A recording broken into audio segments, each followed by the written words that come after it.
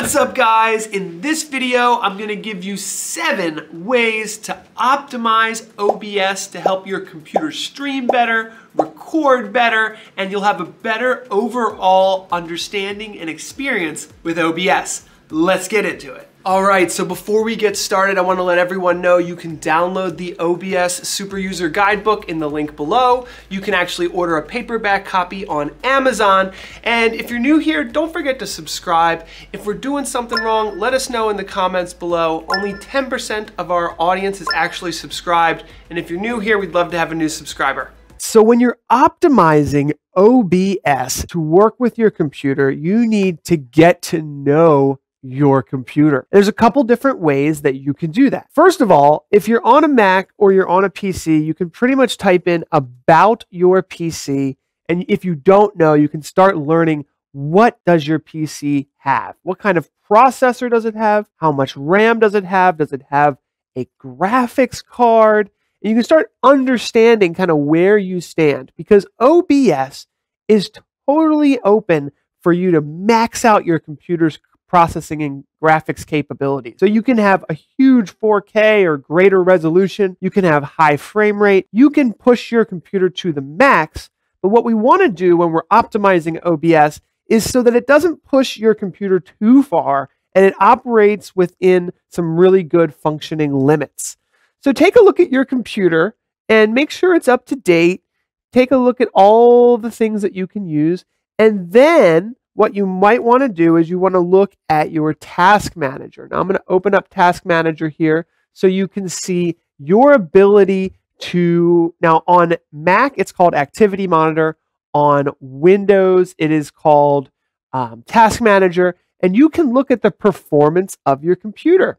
You can see how much Ethernet capabilities you're using, how much CPU processing you're using, and you can take a look at your graphics processing unit. Now, this computer I'm using is an Intel NUC.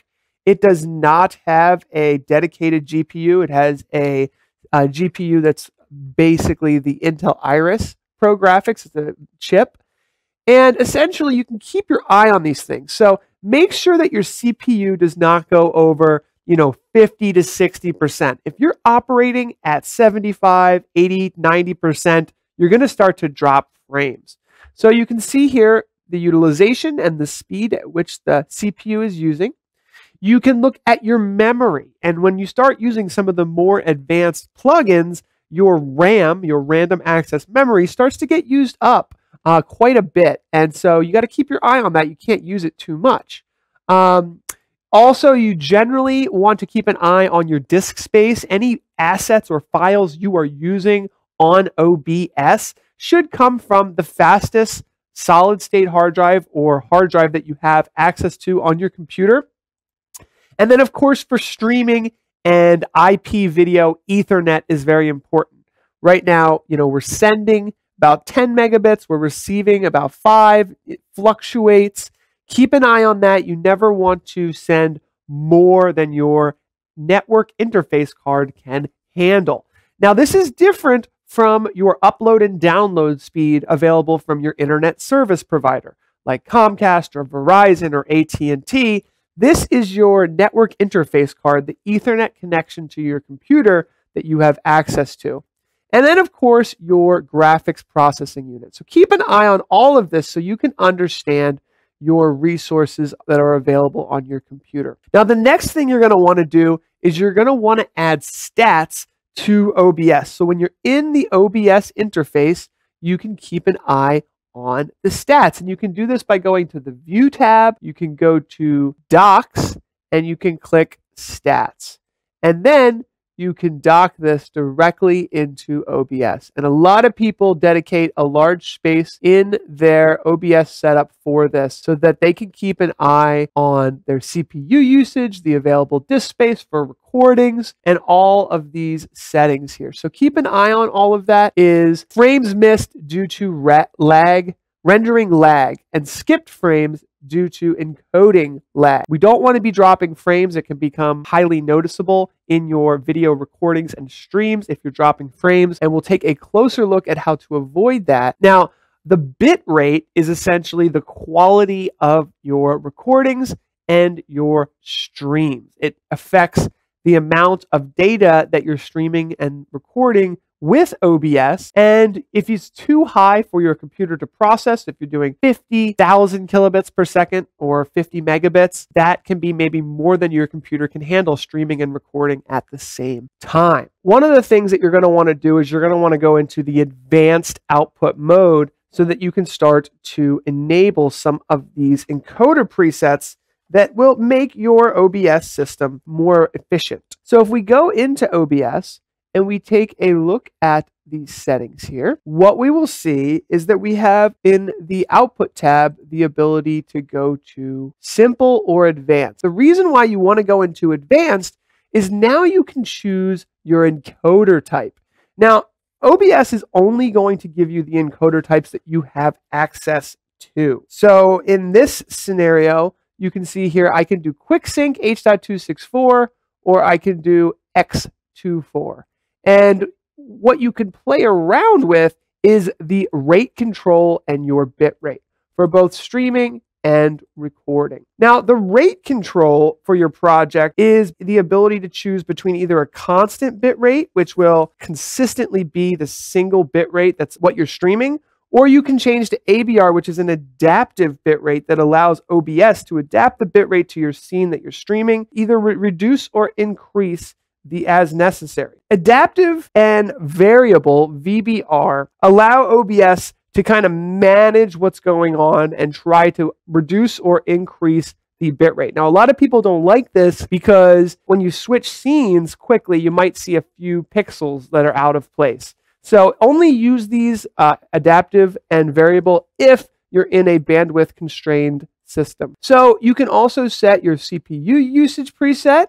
Higher equals less CPU. Now, the next thing that we're going to look at, so recording, is you can change your format. Now, some of these formats, you'll notice, do not allow you to adjust the bitrate, and some of these have a warning here that says, if you're recording an MP4 or MOV and OBS crashes, your video file will be coverable. But if you're using MKV or FLV and a few of these others, the recordings are recoverable and you can pick up where you started. So that's pretty nice. Now you'll notice here that the encoder settings is just using the same stream encoder as you are using for your recordings. Now generally, if you want to have a really high quality recording, you can create a second setup for your recordings and you can do a higher bitrate recording.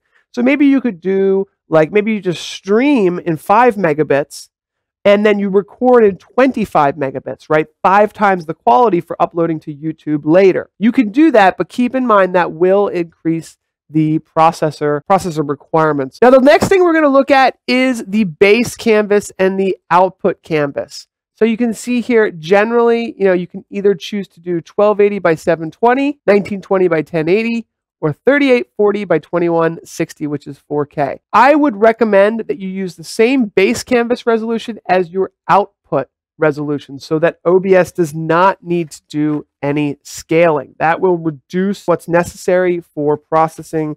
And then the next thing we have is going into the advanced settings of OBS. Now, a quick note, if you use NVIDIA graphics cards, which many of us do, you should go into your manage 3D settings. I have an NVIDIA graphics card on our main broadcast PC here, and add OBS Studio, as you can see here, to the list of programs that are authorized to basically use the NVIDIA graphics card, and that will help a lot. Now, the streaming settings in general, we talked a little bit about them. You got to choose, where you want to be with your streaming resolution. How do you choose the bit rate? How do you choose what you want to do? Well, you have to decide whether you want to do like a high frame rate stream, right? Do you want to do 60 frames a second? Do you want to do 30 frames a second? In general, if you're streaming video games or sports with a lot of action and a lot of fast-paced movement, you may want to do 60 frames a second. If you're doing a talk show or a podcast or video type where there's people moving, 30 frames a second actually looks a lot smoother and more natural. It will also save you on bandwidth. As soon as you go from 30 frames a second to 60 frames a second, you're doubling the amount of frames you're sending and doubling the amount of bit rate that you need. You can think about bitrate almost like a canvas. So think about it like you're an artist, and the more paint you put on, the more detail you'll have in your canvas that you're streaming. So you can see the bit rates here go up the higher the quality that you choose. And in general, you would rather probably have a high bit rate, low frame rate and resolution. It would look better than if you just try to have a 4K stream, but you don't have the bit rate to produce it. Now, in the network settings, this is something that has become really popular in the advanced area of OBS here. There's a couple things you should look at. The first thing I want to show you is to bind to your IP. This allows OBS to say, hey, this is my IP address. This is the network interface card that I should be using. And it actually will help because you may actually be using your Wi-Fi card instead of your Ethernet card. And obviously everyone knows, plug in the Ethernet. It's better than Wi-Fi, especially for streaming. So we're going to go ahead and bind to our IP address as opposed to using anything that's Wi-Fi. Now, another thing here is to dynamically change the bit rate to manage congestion. So this has really helped a lot of people to reduce drop frames, and it allows OBS to just figure out what the network congestion is. And as soon as there's any dropped frames, it will reduce the bit rate slightly for you, kind of like variable bit rate that we looked at earlier. This one is still in beta, but it has solved so many problems. It can increase the delay, so it kind of adds a buffer. It really works well if you're streaming in RTMP. You can also enable network optimizations, which will allow OBS to optimize what you're doing with your network. And then finally, in here under the settings, you can see I have process priority as high or above normal or normal. What this does is it actually looks at the processes happening on your computer and says, okay, well, if we start running out of CPU, if we start running out of memory, let's put OBS Studio higher up in the priority list of our apps than others. So that could be good if you're running something else in the background. When you open OBS, you can run it in administration mode. And then just keep in mind that OBS can scale to fit almost any production environment, but you could push your computer too far. So understanding your computer's hardware and what it can handle is imperative. So keep an eye on the OBS stats, keep an eye on your activity monitor, your task manager, and then optimize the settings and start pushing the settings up until you start seeing, all right, we're going too far with this.